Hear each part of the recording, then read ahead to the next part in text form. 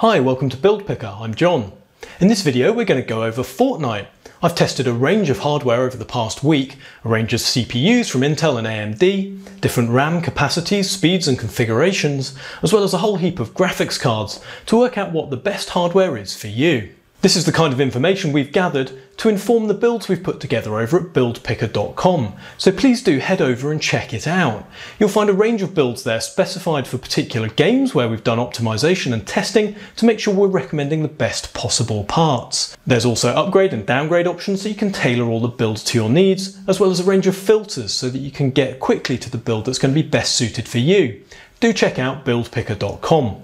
So I spent the best part of the last week benchmarking Fortnite in order to get these results. They are all taken in live play, and as such there's a little bit more noise in the data than there might be for a fixed benchmark, but the flip side of that is I think that they're more realistic of actual play conditions. I'll run through each component one by one, giving you the results of our benchmarking so that you can choose the best ones for you. And this is relevant whether you're building a new computer now and you know you're going to spend a lot of time playing Fortnite, or if you're playing Fortnite already and perhaps performance isn't quite where it wants to be and you're considering an upgrade. This video is designed to help you spend money in the most effective way possible and get the most bang for your buck. Anyway, let's dive straight in and look at some CPU numbers. All of the tests for the CPU and RAM were done with an RTX 3080, a GPU that's powerful enough not to limit the CPU and RAM configurations that were under test there. First up, here are my numbers from testing at 1080p medium resolution and settings. First of all, you can see the 5600G down at the bottom of the chart. There's not a huge gap there at medium settings. It's still doing 220 frames per second average, and it's got reasonably respectable 1% and 0.1% low values as well. The i3-12100 is next up, and you can see it puts together a very respectable 240 frames per second average. And although those 0.1% and 1% lows are a little lower, perhaps 36 frames per second for the 0.1%, that's actually a feature that runs throughout of this testing, and it just seems to be a feature of Fortnite that you are going to run into those lower 0.1% lows, and it seems very, very hard to eliminate them from a hardware perspective. Moving up, we've got the Ryzen 5800X, followed by the 5600X, and then I've mocked up by cutting it down to 4 cores, disabling cores in Ryzen Master, and running again. And you can see that really doesn't impact the average at all. What it does do is it does harm that 1%, 0.1% lows, indicating less consistent performance overall. However, if you look at the consistency between the 6-core and the 8-core variants, they're basically the same. There's not going to be any perceptible difference between those at all.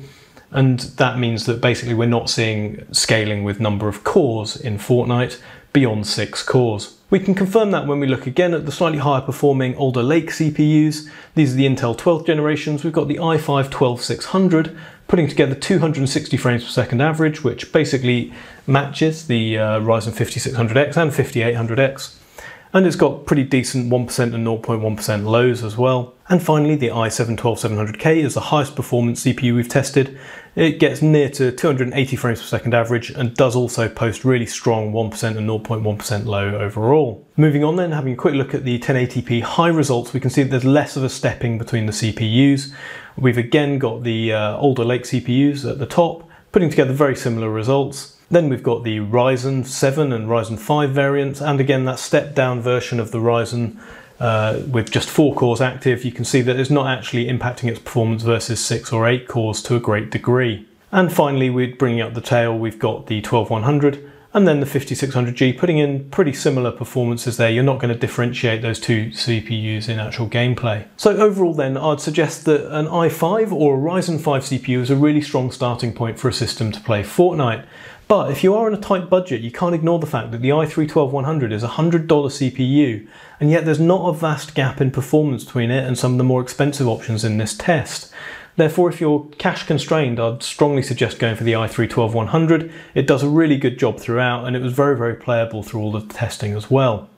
Let's move on then and have a look at RAM. First up, we've got RAM speed test. We did this testing with the i5-12600, and that's really just to dispel a bit of a myth about Intel CPUs, that they don't respond to RAM speed.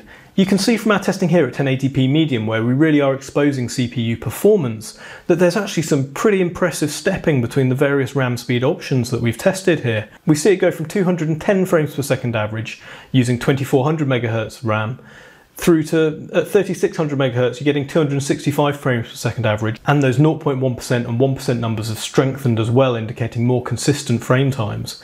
And then by moving up to the fastest RAM we have available, which is a 400 MHz CL19 kit, that's just running at XMP, and it is even in Gear 2 mode here, so it's not been finely tuned, it's just an XMP profile. And that gets us 300 frames per second. And again, a strengthening of those 0.1% and 1% lows. Compare that back to the mid-range and slower RAM, and you can see that's a substantial increase in performance. Overall then, this level of RAM speed scaling was really surprising to me. It's one of the most RAM sensitive games I've tested.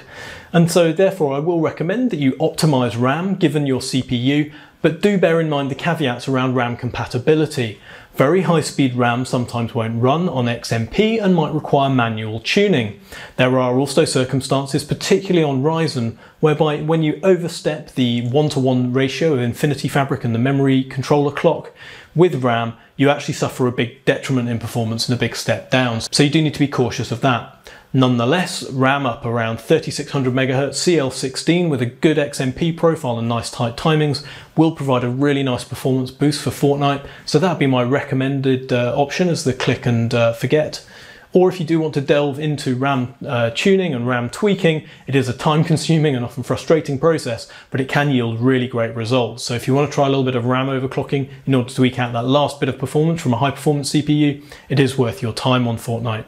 We've also tested capacities, 8, 16 and 32 GB capacities on Fortnite, and we don't see any strong trends or scaling with capacity. There's also no improvement in those 0.1% and 1% lows, so it doesn't seem like it massively improves frame time consistency. Even 8 GB is plenty to actually run this game well. However, we'd always recommend a 16 GB kit for any gaming PC in 2022, and you can get affordable 2-stick kits. One thing to make sure is that you do always run dual channel RAM. It makes a massive difference to performance, and that's something we'd certainly recommend for any gaming PC. So get those 2-stick kits and you'll have a really good performing system. Even if you can only afford 16 GB, it's really not a problem for this game. If you're liking the work we've done for this video, please do just take a moment to like and subscribe to our channel. Please do also share this video with your friends. You never know, it might help settle some arguments or perhaps just inflame some new ones. Nevertheless, it really helps our channel. It helps us bring you this information about the best possible parts, even down to specific games that you might particularly care about. Let's move on then and take a look at GPU testing. GPUs are always where you're going to get the most performance for your money. It's the defining feature of any gaming PC. And Fortnite, although it perhaps looks graphically simple, it's deceptively hard on graphics cards. And I was actually amazed at the load it was putting on some of the graphics cards we were testing here and the results we got. I was expecting higher frame rates out of some of them than we actually achieved. First of all then, at 1080p high, you can see, first of all, we tested the Vega 7 graphics out of the 5600G. I was really eager to see if this was going to be a viable processor to run this game without a graphics card. Unfortunately, in my opinion, it's really not. The performance, as you can see at 1080p high, was really pretty abysmal. It's got very low performance, 30 frames per second, and it's not really playable. Stepping up to the 6500 XT, which is an entry-level graphics card, has been much maligned in reviews, and honestly testing for this game I kind of understood why. It didn't perform well at all in this game. 1080p high, we can see we're getting 90 frames per second average, but it's really the 0.1% and 1% lows that were utterly abysmal and really did spoil the flow of the game. Some big stutters and hangs quite regularly, which made the game unpleasant to play, and I really can't recommend this card for Fortnite at any resolution, unfortunately. The 6600 XT also underperformed. It wasn't quite as bad as the 6500 XT, but I did notice significant problems with it. And that's a shame because it's a card that I've reviewed well elsewhere, and I know that in other games it really can perform decently. We had some difficulties with the drivers. I know that there's a recommended set of drivers which are what we used, and those are the numbers that we're presenting here for that GPU. You can see really that it should outperform an RTX 2060 6GB, but the 2060 was actually the better card. It performed equally in terms of average FPS, but it has much better frame time consistency at 0.1% and 1% lows are a little bit higher than the 6600 XT there. The RTX 3060 Ti is always a strong performer, and there's no difference in this. You can see it's exceeding 144 frames per second. You're getting 155, 156 frames per second out of that card, and decent other metrics as well. Up next is the RTX 3070, which performs actually significantly better in terms of average frame rate than the 3060 Ti here, getting about 180 frames per second.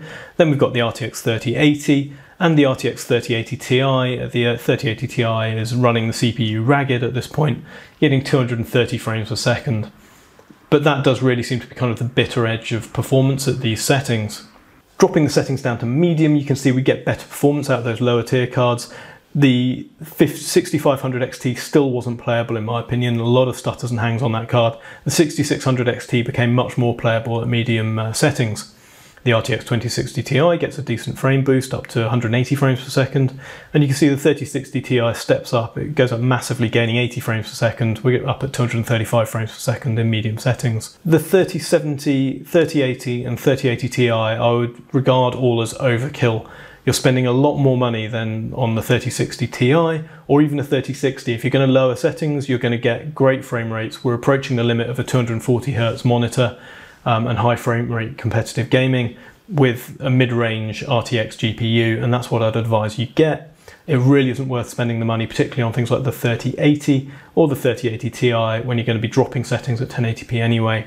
That's where you really want to focus in on your RAM and your CPU to make sure you're getting every frame possible. So overall then, I was really disappointed with the performance of the AMD GPUs in Fortnite. I know they can perform a lot better than this in other games and tests that I've run with them. In particular, the 6600 XT is generally a very good card, but here it seems to underperform significantly. I re-ran tests to verify numbers, tried a number of fixes like ensuring I was running the correct Fortnite recommended driver version from AMD, which I was, and a number of other tweaks and fixes, but none of them really seemed to raise performance to a level I'd expect. If you know where I've gone wrong, please do feel free to let me know in the comments below. But in the meantime, I will say that if you have a choice, you should err towards an Nvidia card. They do seem to offer much more consistent and better performance in Fortnite than the AMD cards at present. Moving up to 1440p, again we see wider stepping here between the cards, particularly at 1440p high. We're now dropping into the point where the 2060 and the 6600 XT are dropping below playable levels, certainly at high settings. The 3060 Ti does okay at around 100 frames per second, and the 3070 and 3080 obviously do pretty well. They're getting 140 frames per second. We're back up into sort of acceptable high frame rate gaming. The 3080 Ti obviously here is stretching its lead because it does perform much better at higher resolutions. Shifting over to 1440p medium settings, again we can see that really the 6600 XT, 6500 XT, and to an extent the 2060, they're not really meeting 144 frames per second. We'd suggest you run them at 1080p, that's really where these cards shine. The 3060 Ti starts to do okay, that's exceeding 144 frames per second at medium settings. The 3070 does well, and so does the 3080, exceeding 240 frames per second average. Again though, note that with all of these we're still experiencing quite low 0.1% and 1% lows, and as I said at the beginning, that does seem to be a feature of Fortnite. You're gonna experience those slight variances in frame times, and there doesn't seem to be any particular configuration of hardware and RAM that we've experienced that actually eliminates that. It's just a feature of the way the game is coded and runs, unfortunately. And finally, up at 4K, we've just got the higher end cards in here just to show where the sort of 60 frames per second cutoff exists. On high settings, the 3060 Ti, 3070 perform adequately, and the 3080 and 3080 Ti are doing pretty well at high settings. You can see that if you're wanting 144 frames per second in 4K for some reason in Fortnite, you're going to need a 3080 or a 3080 Ti to do that. What we'd really suggest is that you start to use features like DLSS to run at a lower internal resolution and upscale that resolution to get acceptable frame rates. Really folks, what I'd recommend is if you're running Fortnite, you'd focus in on 1080p as a sensible resolution to run it. 1440p if that's your monitor, you can get a higher end graphics card and either upscale or just accept a slightly lower frame rate. At 4K, it doesn't really make a great deal of sense. What I suggest is you leverage DLSS and actually upscale from a lower resolution. You get the best of both worlds there. You'll get that sharp image quality, but you'll also get much higher frame rates. And I think that's probably a worthwhile usage of an RTX card and DLSS in this instant.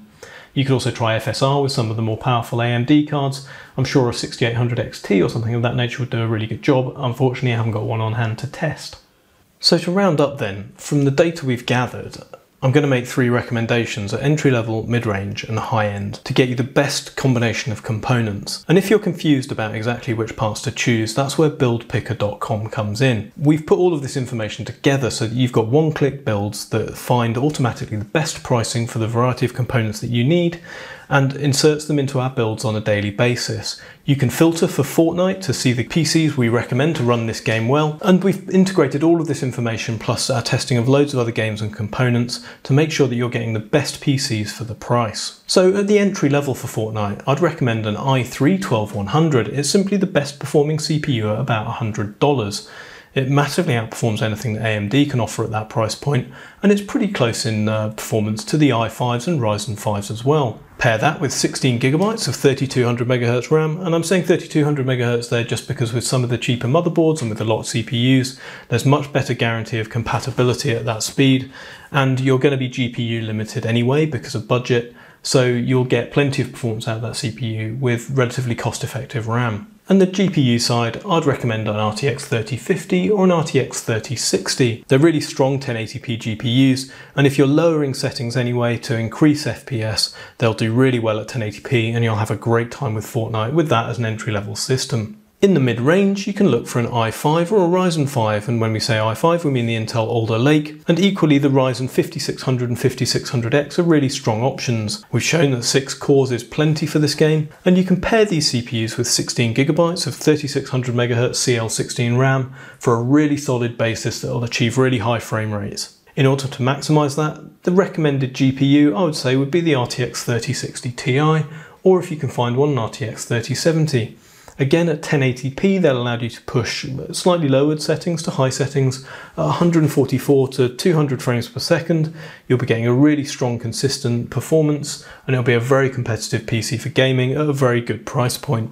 And finally, at the high end, the i7 12th generation is going to be the best performing CPU, the i7 12700 or 12700K. If you can't quite stretch to that, then the i5 12600K is a really strong option.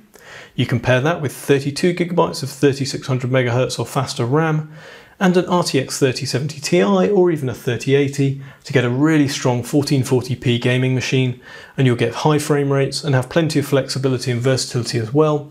If you're wanting to stream your gameplay from the same system, this will be a great system to do that. Although I should mention at this point that the entry-level and mid-range systems I've suggested are perfectly capable of streaming your gameplay as well. So overall then, I really hope you found this video useful. We've proven that you don't need a supercomputer to run Fortnite well. There's some really cost-effective components that do a great job.